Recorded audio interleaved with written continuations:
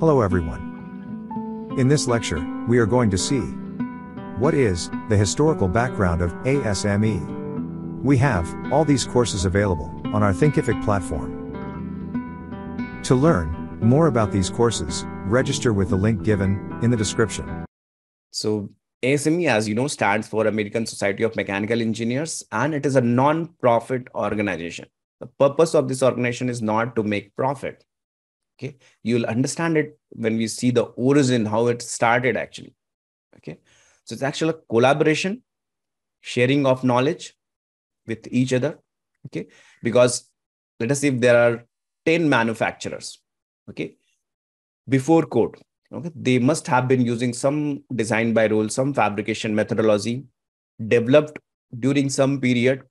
Okay, that this is the set of rules which is good, and this is how I will fabricate. They have certain rules. Okay, so if all of them come together and share that knowledge of design and fabrication, definitely a good book can be written, right? That certain rules can be written with that. So that is how that ASME started. If all of the different manufacturers come together and share their know-how, written it, that this is how we'll do it. Like if some rules, all of them are following and it is giving good results, they will write it on. So, and please remember that if something is there in ASME, does not mean that it will not change. Okay, they'll keep on upgrading. That is the beauty of it. Okay, if you are not upgrading your code, if you're not taking feedback from the actual manufacturers on daily to daily basis, your code over the time will not be usable. Okay, it will become obsolete if you're not upgrading it. Okay, so you have to make a system. That is why that ASME has built so strongly. It is followed worldwide. That is the reason, because if you follow it, if it is followed by more people, it gets feedback, and that feedback system is very good in ASME. Okay, lots of companies, people participate in that ASME member, and they keep on giving their feedback.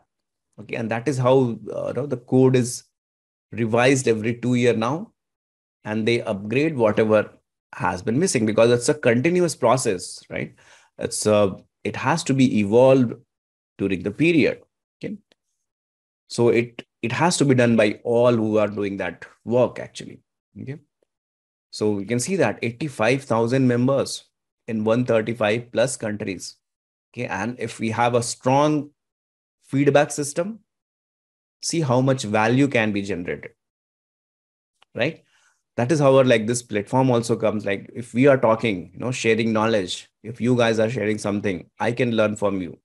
Okay, you can learn from me. So if we come together, that learning is much more, it's multiplied. So that is how ASME is growing. So ASME was actually founded by 3 industrialists in the start. Okay, these are the 3 names. You don't have to remember these names. Okay, so it started with, like everything starts due to a failure. That time in around 1880, 1890, there were lots of failures in boilers. Okay, boilers were the first pressurized components we used to make. The steam was in very much use, and we used to have lots of boilers. Okay, so boilers started failing in many of the parts, lots of boiler explosions, and you can understand how much catastrophic it will be if a boiler fails. Such a pressurized and steam containing component, if it fails, it was huge loss of lives. That was very difficult for people. So when the main turning point was the disaster in Massachusetts, a shoe factory where that boiler was exploded, and it led into finally meeting the people and saying, what is going wrong. We need to monitor from each step, that it's like if something happened, why it happened, you have to find out, right? So to find out what happened, If everything we are making without any code and standard, every component is different, then it's really difficult to find out what went wrong. Okay, so because starting from the material procurement, design, how you welded, how you formed that vessel, what quality checks you did, each and every step is having certain steps, so total combinedly, let us say 1,000 steps are there. If every 1,000 step followed in different companies are different, again it is multiplied. Okay, to finding the problem itself will become a very challenging. So they thought, let us make a standard, like let's common things which will follow. Like if a material will take only from ASME material, the allowable will fix to a value, only that you have to take. Okay, so no change in factor of safety.